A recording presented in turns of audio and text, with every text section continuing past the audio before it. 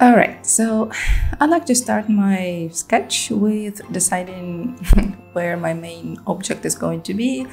Well, because most of the time, if I don't, I will end up painting my hero somewhere close to the edge of the paper sheet. And to avoid that, I need to set up clear frames or boundaries of my subject. So with the pencil lightly, I'm just marking the car and the Christmas tree and all the proportions to make sure that the car and the tree are kind of in the middle, not jumping around my paper.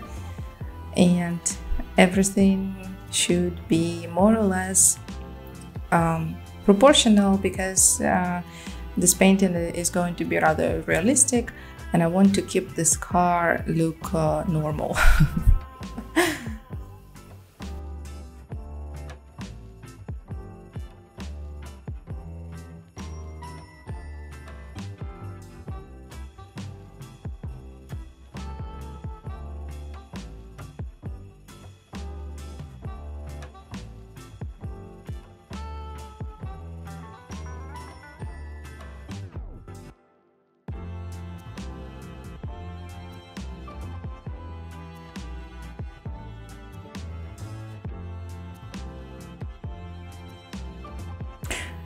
And yet it took me rather a while to figure out all the car elements and proportions.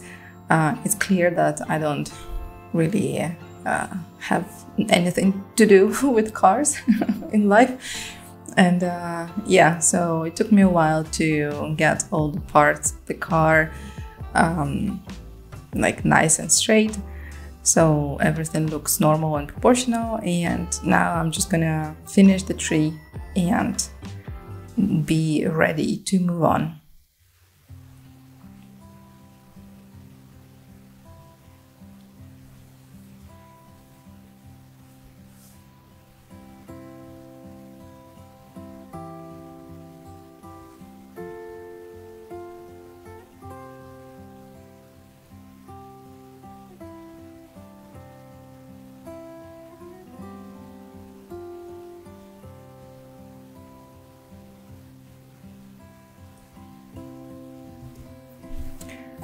So I have this little routine where I test colors and color mixes that I would like to use for the painting to find more or less acceptable mix before I actually paint, because sometimes since watercolor is based on water and everything is humid and flowing and there's no time to think, and I don't want to lose time trying to mix a color that I would like more.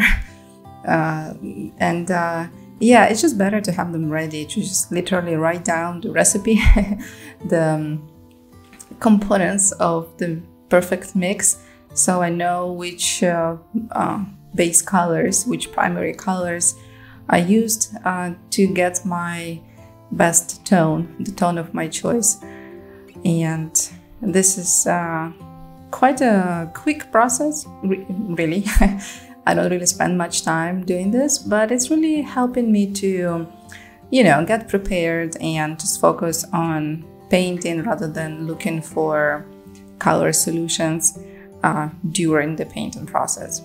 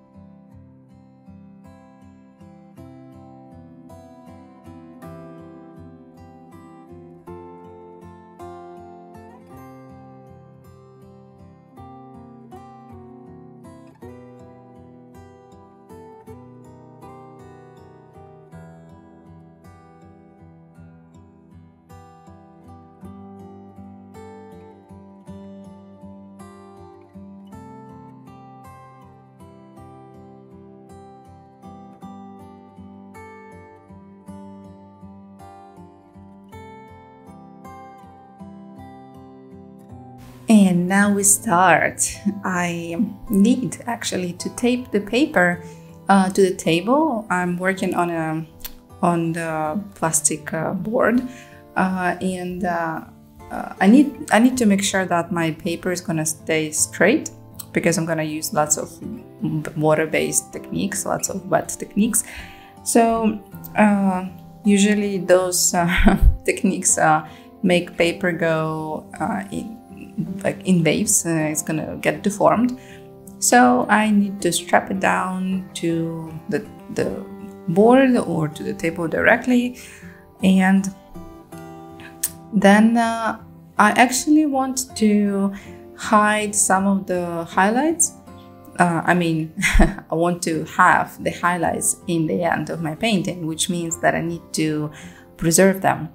So I used masking fluid to cover some of the parts that I want to stay perfectly white after I finish my painting. And then I realized that my sketch is way too dark. So carefully I removed some of the darker lines, even though I'm fairly confident they're not going to be that visible under my watercolor layer later, because the colors are going to be intense. Going to be lots of red and green and all of that stuff. So I'm pretty sure that my sketch will disappear under all the watercolor layers that are coming. Well, this is just a habit, so I prefer to make sure that I'm safe. All the pencil lines are light, and then just with the calm heart, just go on and prepare the rest of my sketch with the masking fluid.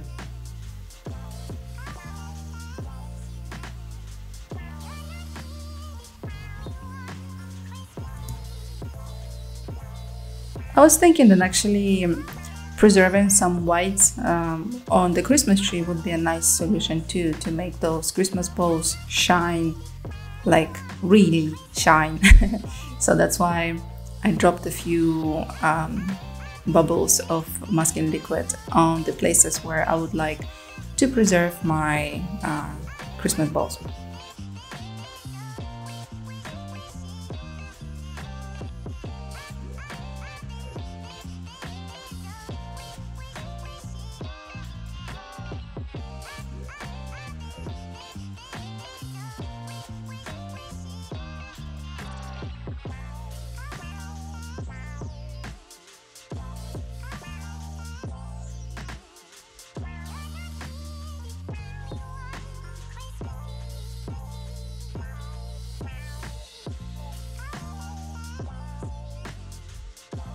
And as I said, my main technique here is going to be wet on wet.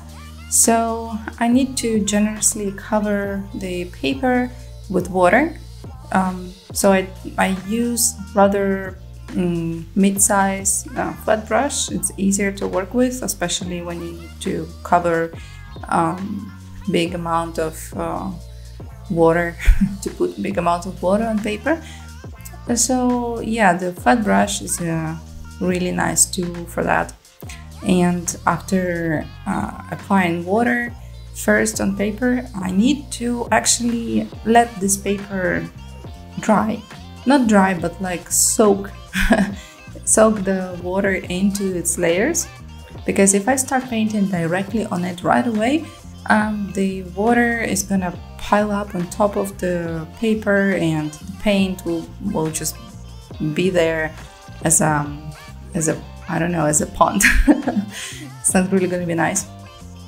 So I need to wait a little bit for the paper to absorb water a bit deeper in its layers, and then the watercolor layer is gonna go really nice there and not pull into different directions too much.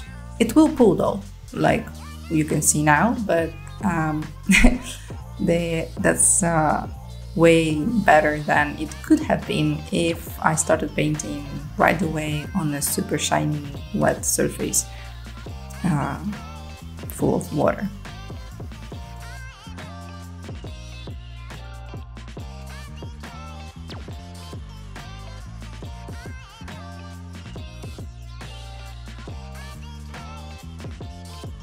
And my first choice would be to work on the city line, on all the buildings that are at the back. Wet technique is the best for it because there will be no sharp edges, no hard lines, everything smooth and soft, and exactly what I need at the back, at the background of my painting. I don't really want to go into detail. First, I'm not a big fan of painting architecture, full disclosure. But also, I would like to have this kind of, you know, main focus on the car and the tree, and everything that is at the back. I want to keep it kind of out of the focus, further away, covered with snow, and you know, it's not an important part of the painting, so that's why using wet techniques to work on that area will be the best solution.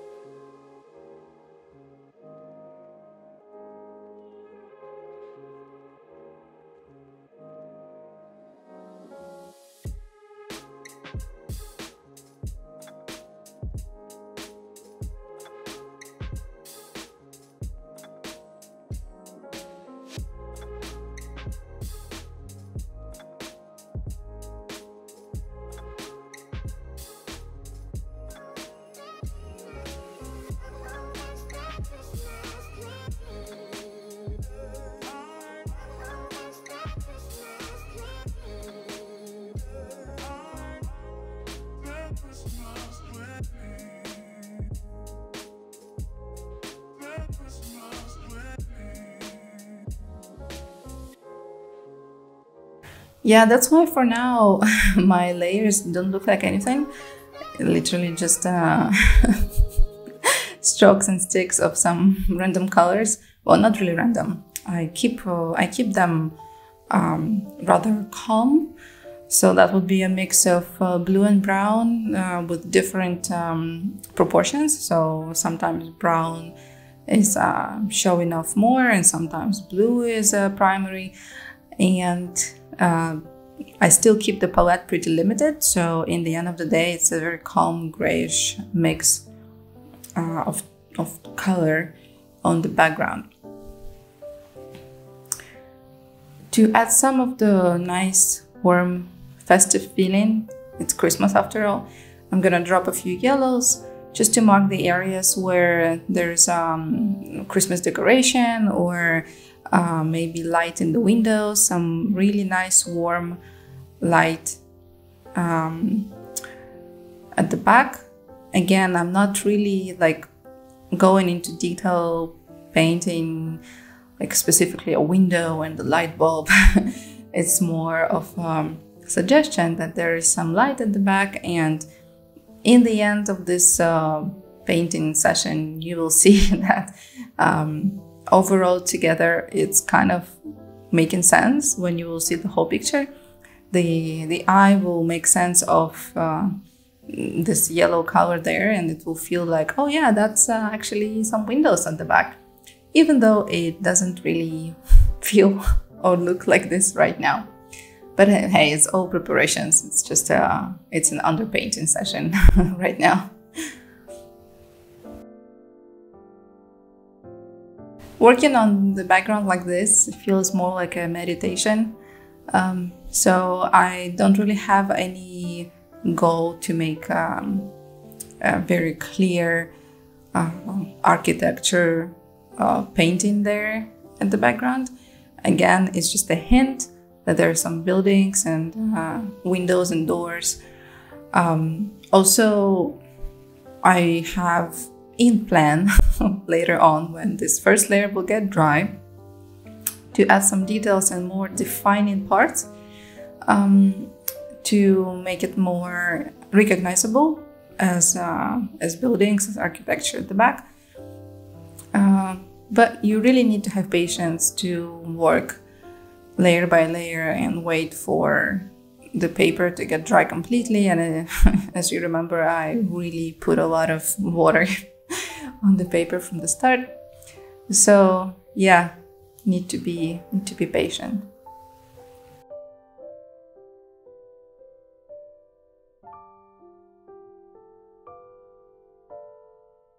Also, really, when you don't feel like you have enough patience, you can, of course, speed up the process with hair dryer and just dry the sheet completely to keep working on the other layers. But also, it's a good opportunity to,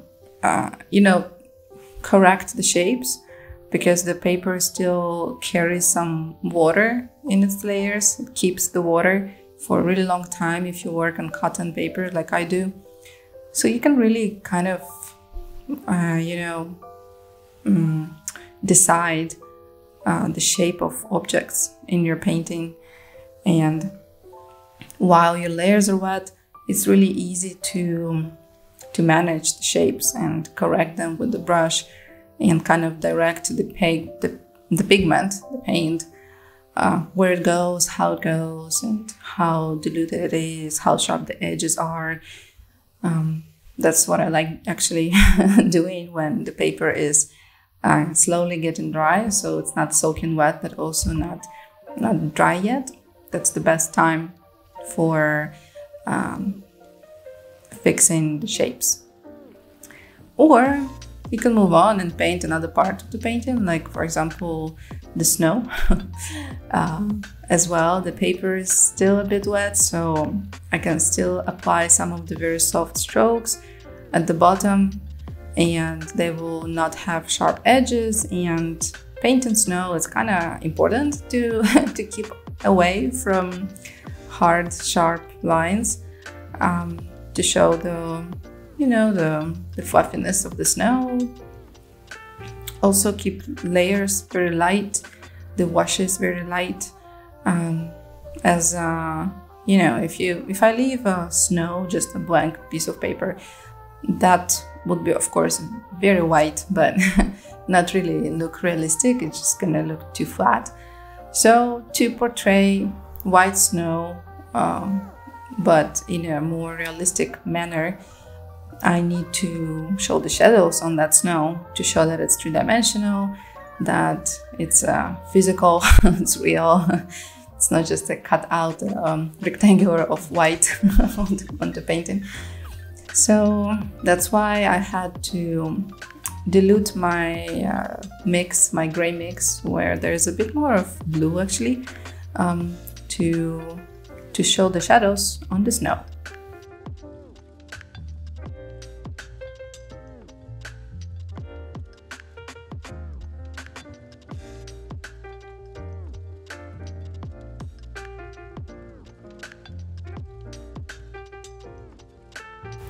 And look, by the time I finished or started with the snow, my background with the architecture landscape situation got dry, so I can go on and add some of the details and define the the walls and windows and doors on my buildings to make them more realistic and more recognizable. But still, I work in a very loose manner, so again, I'm not really focused on showing every single part of the building, but more focusing on tones. So I would show the darkest tone in the contrast to the lightest part of this building, so that will visually kind of hint you on what it is and why it looks like this.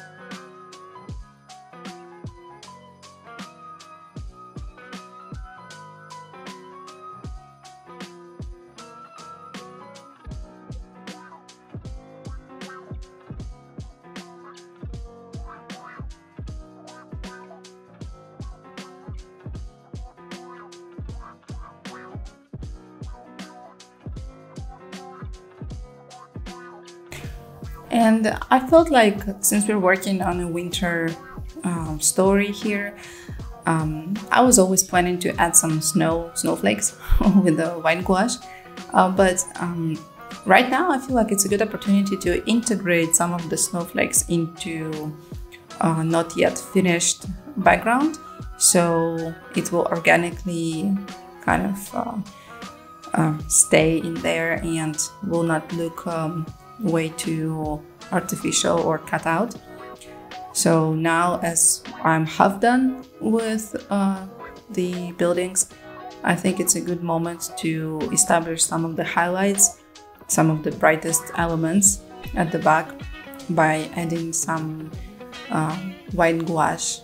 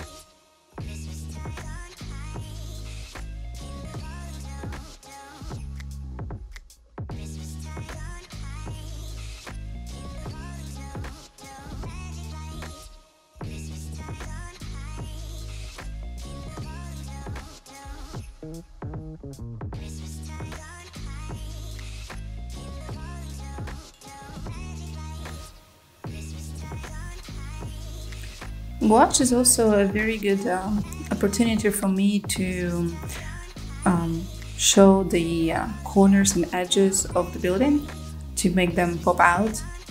Maybe there's snow in there or just reflection on the windows, and yet it will give me a very nice texture of a cityscape at the back just by adding light, almost diluted actually, strokes of gouache.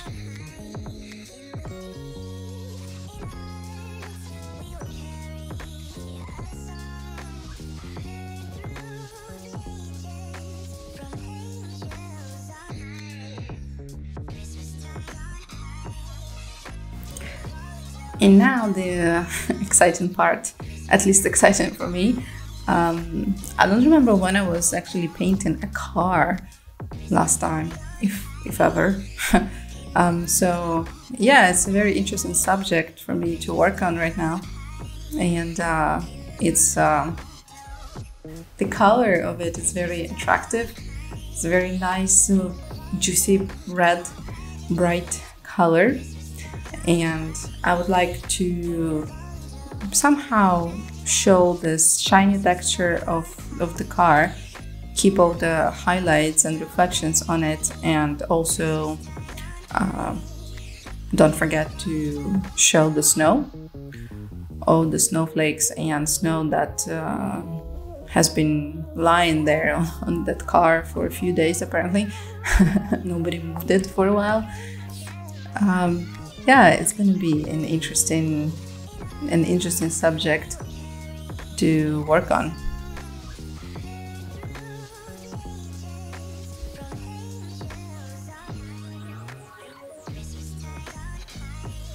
And well, I'm not in the rush, so I work slowly with the wet and dry techniques, applying very light underpainting. I always have a chance to intensify the color when I need to, but right now I prefer to keep things light and transparent, add some of the light yellow tones to show the lights at the back and the front, but let them kind of bleed into the main layer of the car, so it all looks very nice, organic, without, you know, like noticeable outline of each element. I don't want to have like lights in a perfect circle, or I don't want any sharp lines actually. So yeah, I like when all my colors bleed into each other and look very smooth and soft.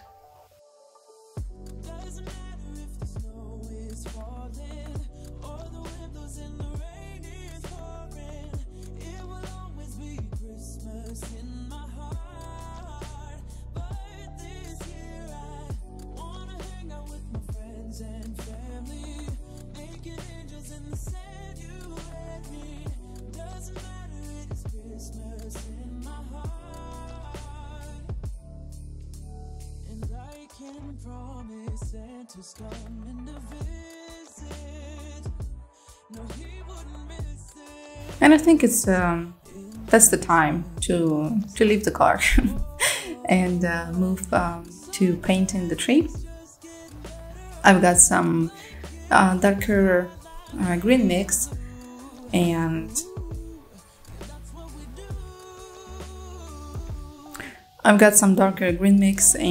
went on just chaotically laying down the first layer of the tree, and as I go I inject some of the darker shadows on the tree to show that it's three-dimensional. It has a volume, and of course I'm not gonna draw every single needle in that tree, but again, the contrast between light and shadow on the tree will give this feeling of nice real Christmas tree instead of just a green flat illustration.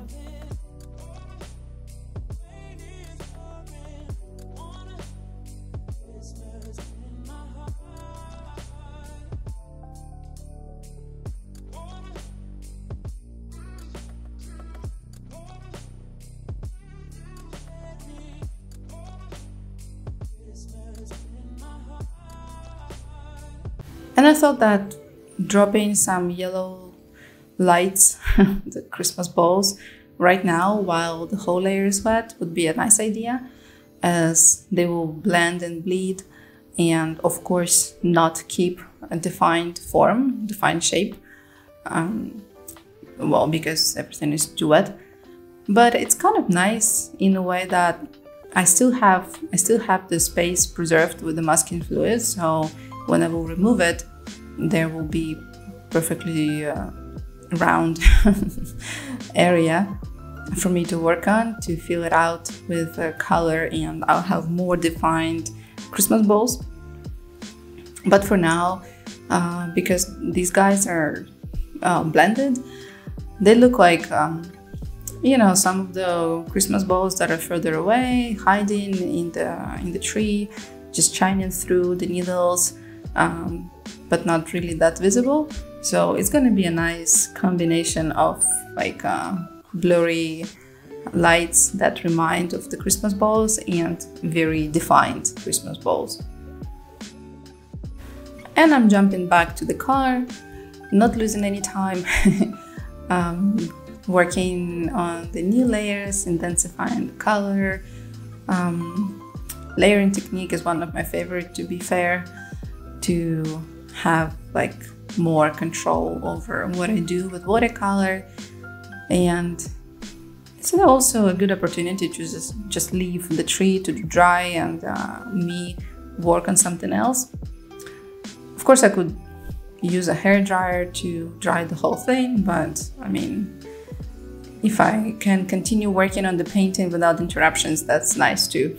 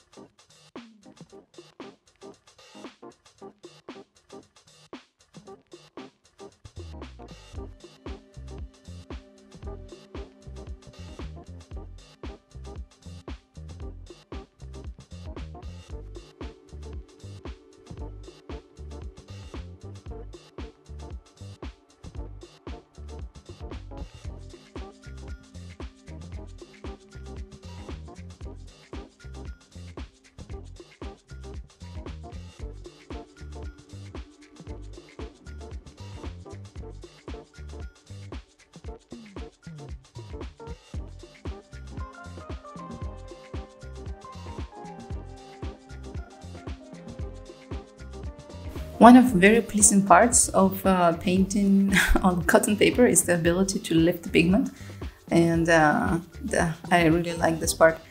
So yeah, I create some of the highlights on the tree by lifting the pigment with the flat brush. The paper shines through it again, and it looks way more organic if I would mask it with a liquid instead. So yeah, I use this technique pretty often.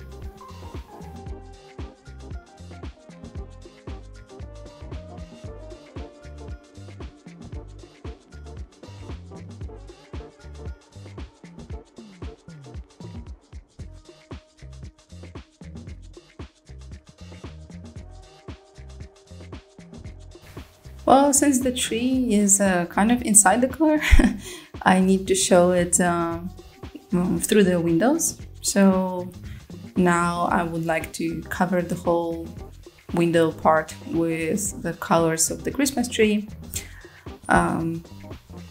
Yeah, why not?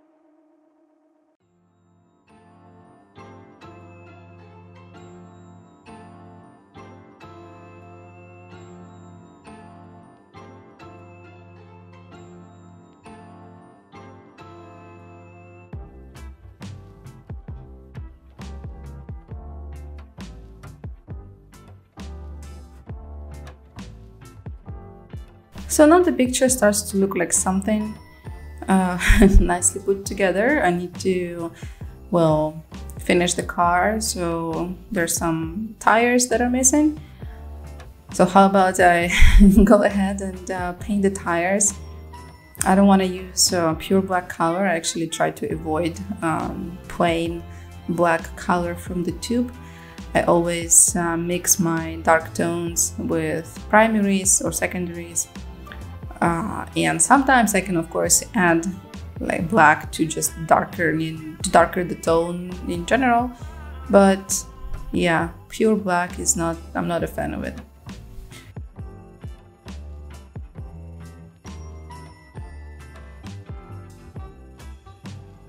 So that's why my tires are rather bluish and grayish instead of just being like a flat out black.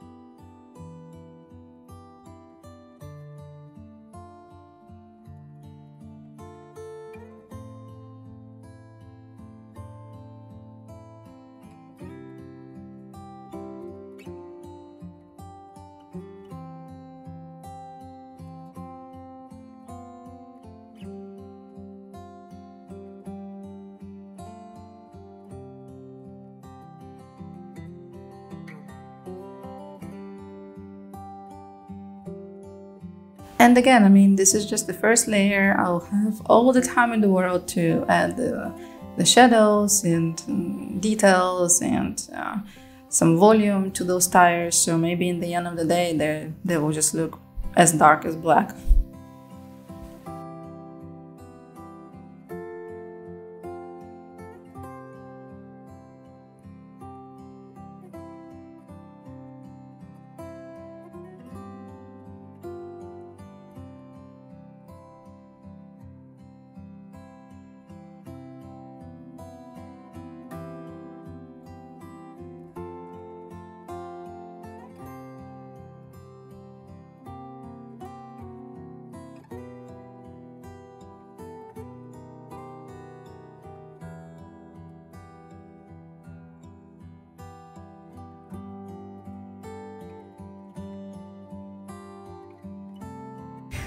The shadow under the car needs to be more clear as well to add some realism to our subject. So yeah, carefully adding the shadow right under the car. And I like to leave this white kind of space in between the shadow and the car. Technically it's snow in there, but it also gives me as a viewer the opportunity to kind of see the separation between the car and the floor, the ground, the snow.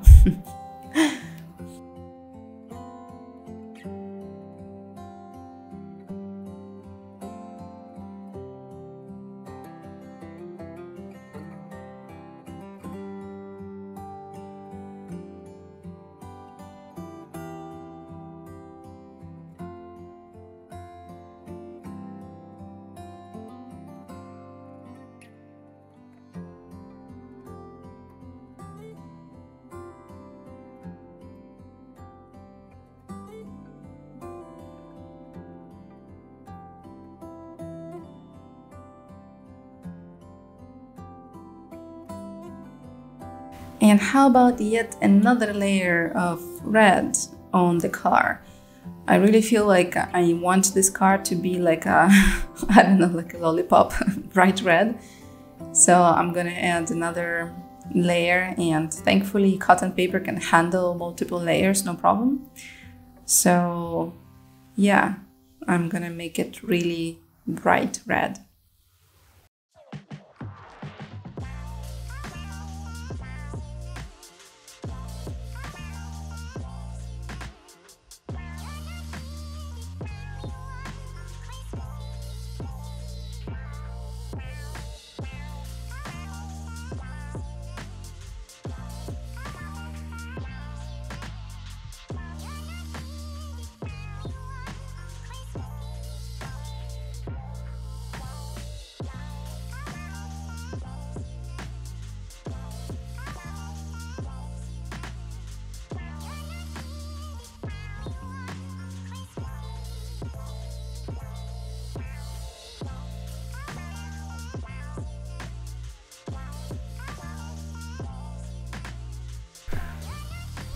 So on the final stages of this painting, I really just need to add some accents to work through the car's details.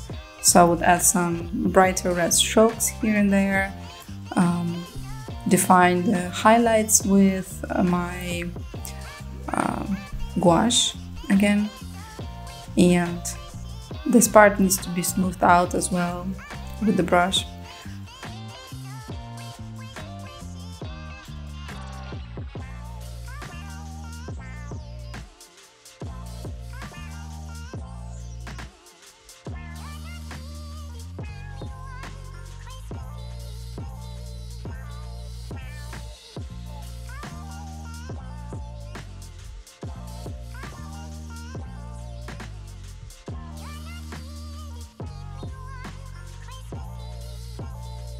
Removing the masking liquid is also quite a therapeutic part of the painting, so yeah, I like doing that, and it's a good opportunity to see the picture in more like finished way, so I can define what's missing and how those highlights actually look together in the big picture, and if I actually need them. If not, I might cover those areas or soften the edges with a brush. So on the final stages of this painting, I really just need to add some accents to work through the car's details. So I would add some brighter red strokes here and there, define the highlights with my gouache again, and this part needs to be smoothed out as well with the brush.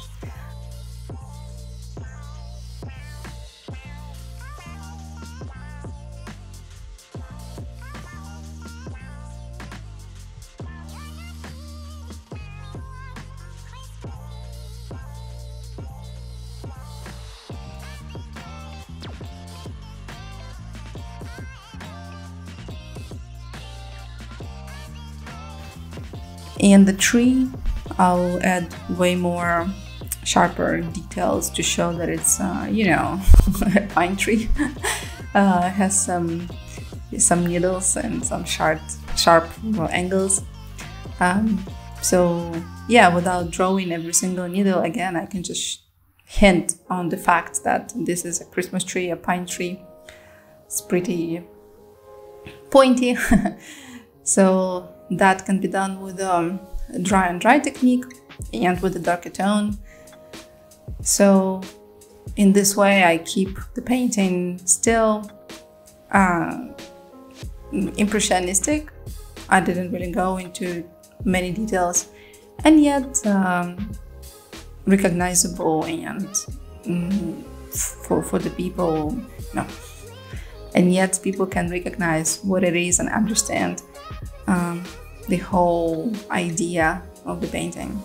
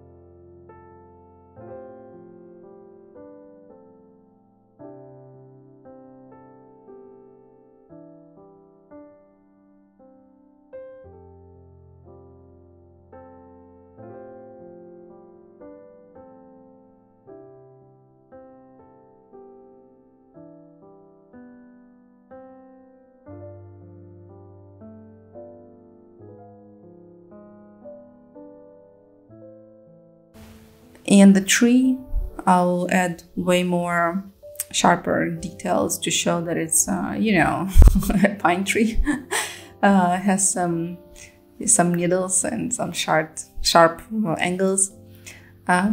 So yeah, without drawing every single needle, again, I can just hint on the fact that this is a Christmas tree, a pine tree.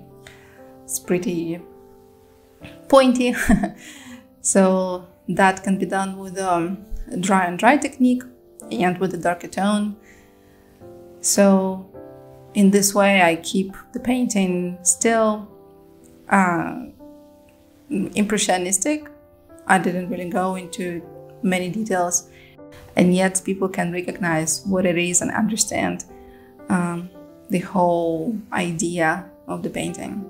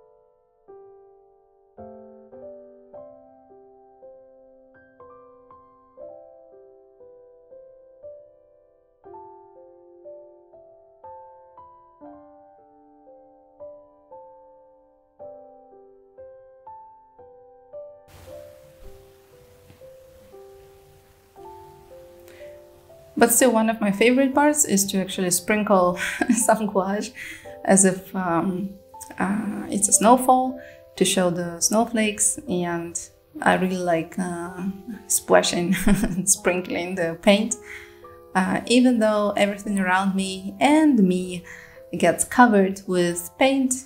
But yeah, I mean, it's Christmas, right?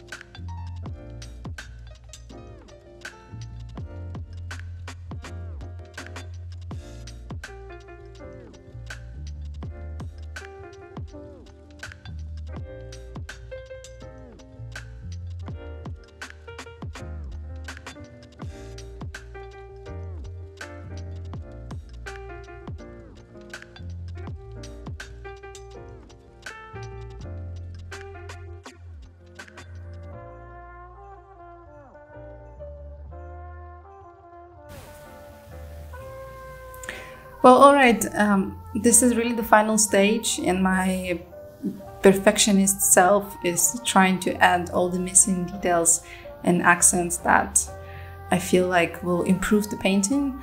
It's also quite problematic because, you know, it's important to know when to stop and not just overdo your painting. I don't want to end up with a super heavy detailing of my work. And yeah, it can be difficult for people to just, you know, stop at the right moment. So yeah, I think a couple of details here and there, and this is my clue to finish and give the painting to you, my dear viewers. I hope you enjoyed watching my painting process. And let me know if you have questions or suggestions, or just would like to share your thoughts about this painting or watercolor in general. Thank you for watching.